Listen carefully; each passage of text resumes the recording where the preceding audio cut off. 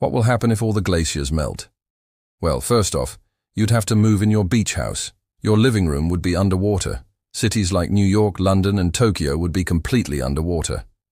And who knows what kind of crazy weather we'll have. Floods, droughts, snowstorms, blizzards, hurricanes, typhoons, tsunamis, volcanic eruptions, earthquakes. You name it, we'll have it. But it's not just about the weather. It's about the animals who call the glaciers home, like polar bears and penguins. They'd be totally homeless. The penguins might have to learn how to surf. And don't even get me started on the chocolate. Farming would be a mess. Summers would be hot, like really, really hot. No more chilly nights, just sweat, sunburns, and melted ice cream. And here's the kicker. Those glaciers are like time capsules.